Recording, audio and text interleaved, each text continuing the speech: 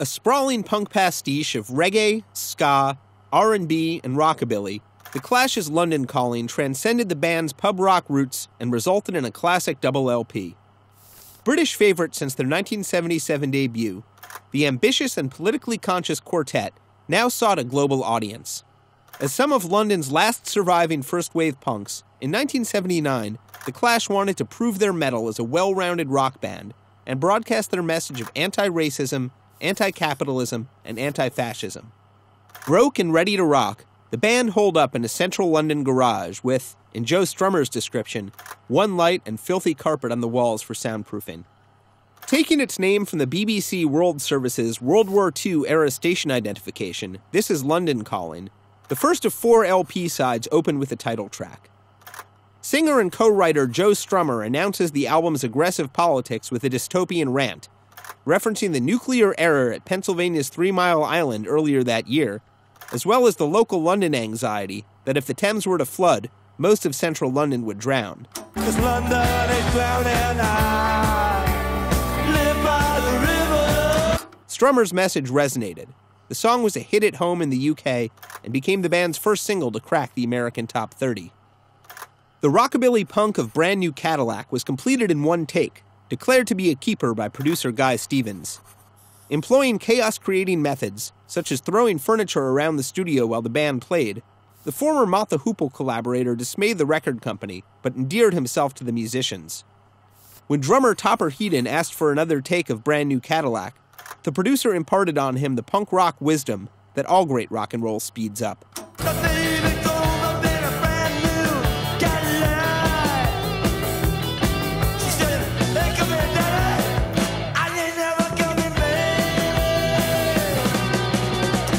The Guns of Brixton, one of the album's most heavily reggae-influenced songs, was Paul Simone's own crack at a political call to arms.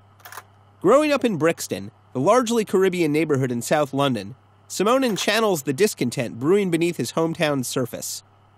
Presaging the anti-police brutality riots that erupted in Brixton in 1981, Simone references Ivanhoe Martin, the rude boy anti-hero played by Jimmy Cliff in the 1972 Jamaican reggae classic The Harder They Come, ultimately gunned down by police.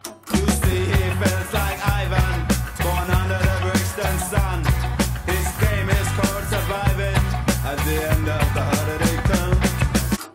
The song would eventually be covered by Cliff himself. When they kick out your front door, how you gonna come? With your hands on your head or on the trigger of your gun?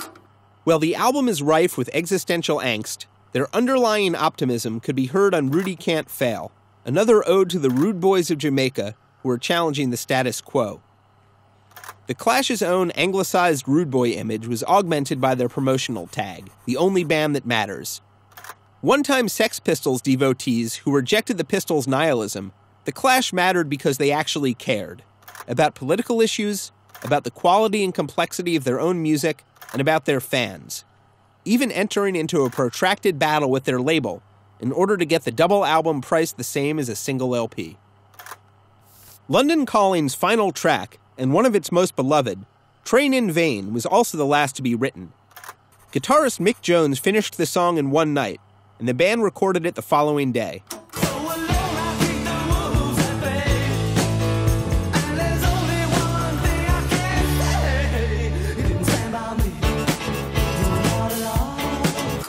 With the artwork already en route to the printer, it became an accidental hidden track, scratched into the runoff area at the end of the album's 4th side.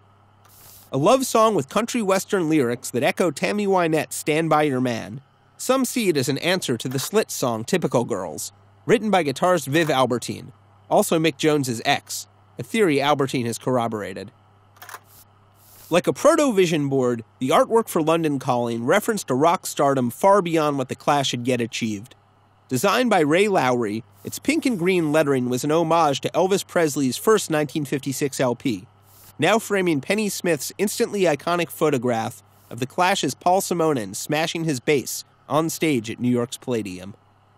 The Clash received nearly universal acclaim for London Calling's deft handling of social and political issues, and garnered comparisons to other legendary double albums, like the Rolling Stones' Exile on Main Street and Bob Dylan's Blonde on Blonde. To critics and fans alike, The Clash actually was the only band that mattered.